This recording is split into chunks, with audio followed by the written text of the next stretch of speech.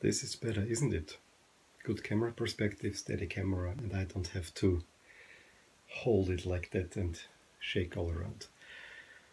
What's not better, Serie A didn't really go all that well for me today. I saw two games and both of them didn't go my way, and in both cases I expected that way. Talking of course Milan Fiorentina. Milan slightly improved over their flaccid performance against Bologna. Çalhanoğlu tried to take the game on his shoulders and had some good chances right from the get-go. But you could see there's something not quite right with Milan. I mean, the defensive midfield was Matri playing. Just doesn't look right. Higuain is hanging around. Now the crowd is displeased with Higuain. There are all the rumors of him potentially being swapped with Morata to Chelsea. Don't like that one at all. But I know, there's financial regulations that they have to meet as well. It's just one big mess at Milan. I gotta say there was even less coming from Fiorentina. At least that's how I saw it. And with the only good chance, Chiesa, wide range shot, they made the goal. And in the 72nd, and Milan really needed some time to recover from that. Rodriguez had one header, and that was that. It was not a deserved loss, but I think a draw would have been deserved, which would still have been too little. Because Lazio won 3-1. Now they're sitting in fourth space. Fiorentina is not within 2 points of Milan, and it's a really tight race. I mean, everyone from 4 to 12 is within 6 points of this fourth spot, so it's a tight race. And if Milan continues that way, I don't see it going very well. The next opponent is Frosinone away. Normally that's 3 points, but we saw it already last year at Benevento when it should be 3 points that in the last minute the goalkeeper makes a goal.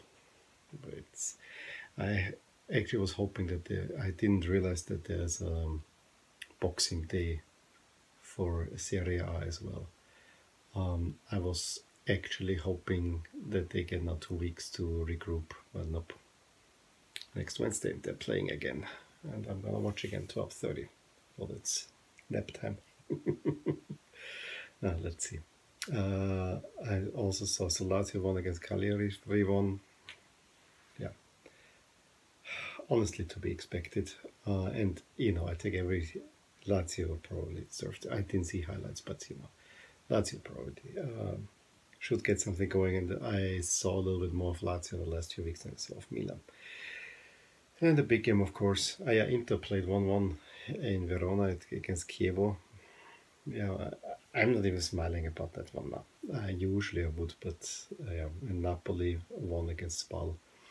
But the big one was Juve-Roma, which was a great game. Mainly Juve having the possession and having all the action, enormously many corner kicks.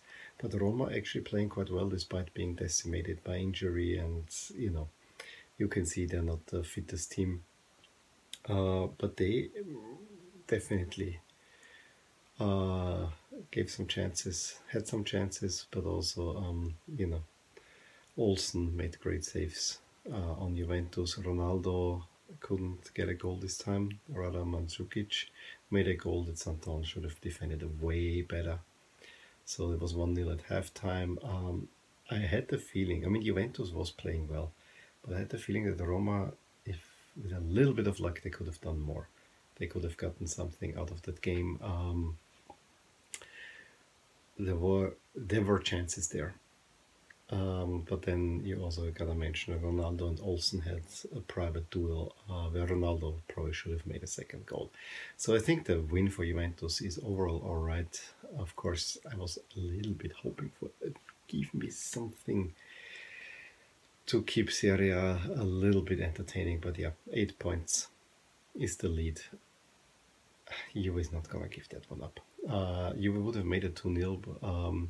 Wonderfully played Ronaldo, who was already quite frustrated. He played a wonderful pass to Diego Costa, who slotted it in, but then there was a foul by Matuidi right before that, and a goal was taken away, but Roma couldn't do anything anymore.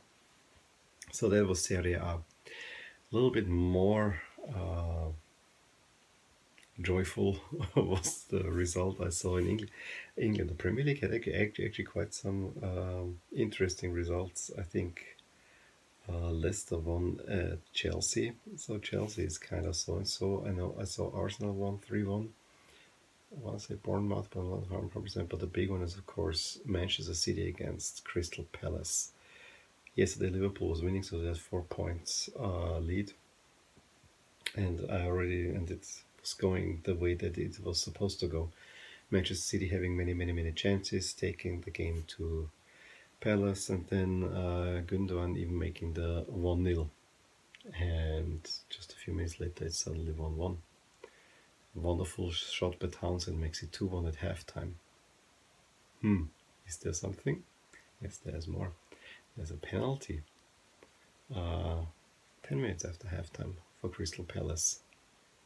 3-1. And then, of course, an onslaught, but except for cross that kind of went to the goal by De Bruyne 5 minutes before the end. And I think that was made it 2-3. And I think before that, Sané hit the post with the free kick. And then there was another big chance in the last minute. But City managed to lose to Crystal Palace. That was something, wasn't there? Palace got their revenge for that loss that gave City their first title in ages.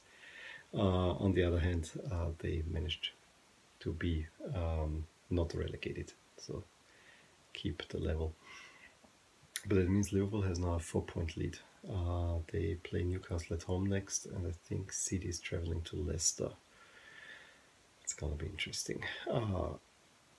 Liverpool fans will be joyful, but it's only 4 points.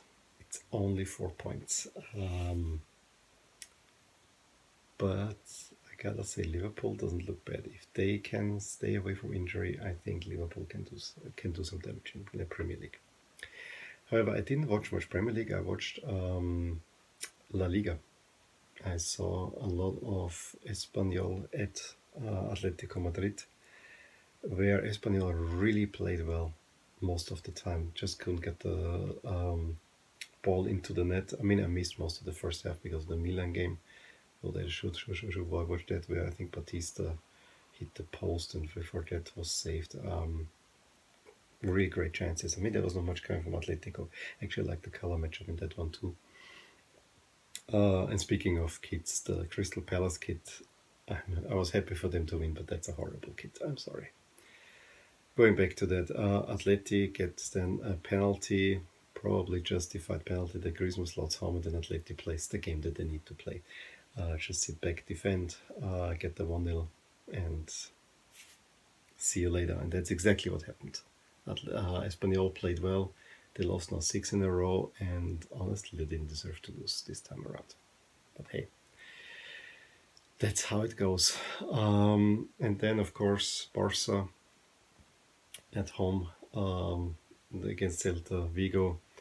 Yeah, there was only one way this is gonna go. First goal, cross from Alba, flat cross to Messi at the edge of the box, who shoots. It's saved by a goalkeeper, right? So it's the feet of Dembele, who slots it in 1-0. Barcelona having chances, not much coming from Celta, of course. And I think in the 42nd, wonderful pass, again by Alba, who sees Messi free, and he has so much space, makes it 2-0. Should have probably made it 3-0 at one point, but it remained 2-0. So Barcelona stays top of La Liga ahead of Atleti, but Sevilla has a game in hand tomorrow at Leganés. And of course, Real Madrid still also has a game to play in hand, because they won the Club World Cup 4-1 just when Alain threatened right a minute after Modric makes it 1-0, and then Madrid was toying. And yeah, that was that for me watching. I just saw the highlights.